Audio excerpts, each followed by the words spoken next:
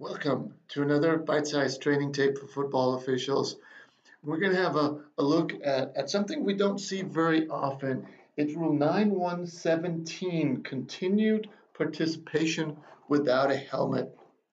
We're going to be looking at the third defensive lineman from the camera, so the guy just beyond the ball.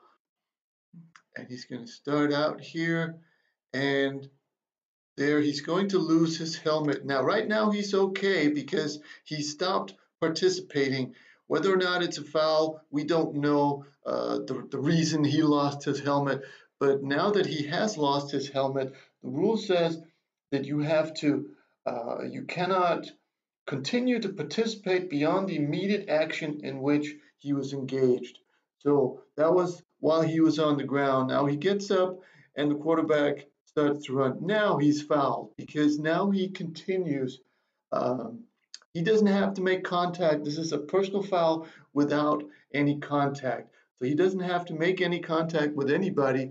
Just the fact that he starts running here is a foul. And here come the flags. Very well done by the wing and the umpire to be on top of it. So um, he gets up, he's fine, but now he fouled, and this is a foul. And even though he never makes any contact, this is a personal foul by this defender. And if there's no foul in him losing his helmet, he also has to come out for one play, unless, of course, they take a timeout.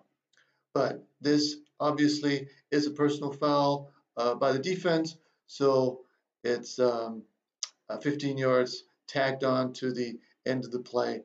And no, you cannot pick up the flag and give it to the official. So that was it for this edition of the Bite Size Training Tape. So as always, thank you for watching.